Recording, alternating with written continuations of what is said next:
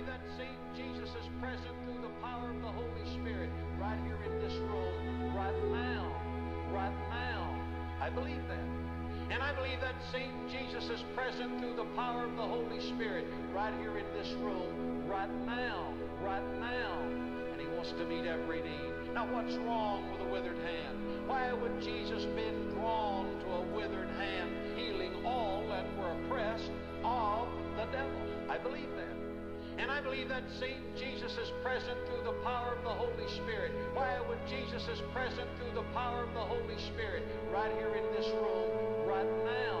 And he wants to meet every need. Now what's wrong with a withered hand? Why would Jesus been drawn to a withered hand? And I believe that same Jesus is present through the power of the Holy Spirit. I believe that. And I believe that same Jesus is present through the power of the Holy Spirit right now. Now what's wrong with a withered hand? Why would Jesus been drawn to a withered hand of a man that was in the synagogue? Now what's wrong with a withered hand? Why would Jesus right here in this room right now?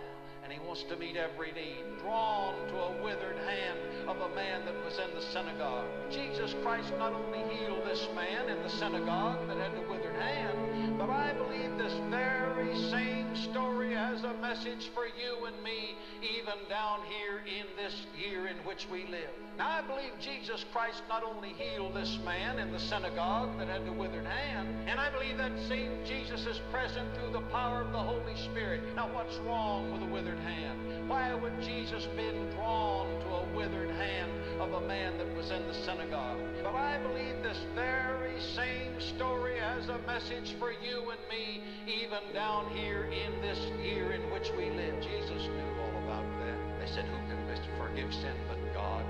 But God, but God, sin but God.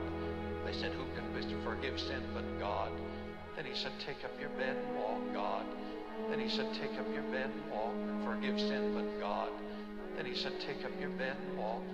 Now I believe Jesus Christ not only healed this man in the synagogue that had the withered hand, but I believe this very same story has a message for you and me, even down here in this year in which we live. Then he said, take up your bed and walk. And I believe that same Jesus is present through the power of the Holy Spirit right here in this room, right now, right now, right now. And he wants to meet every need. Now what's wrong with a withered hand? Why would Jesus been drawn to a withered hand? Why would Jesus been drawn to a withered hand? Drawn to a withered hand of a man that was in the synagogue. To a withered hand of a man that was in the synagogue. Well, a withered hand can't hold on to anything. Jesus coming. Jesus moved about with divine appointment. Jesus is here, and this place is packed and people standing outside, and Jesus walks in. Jesus always moved with divine appointment, and he had an appointment. Someone that had a withered hand, did he make it whole?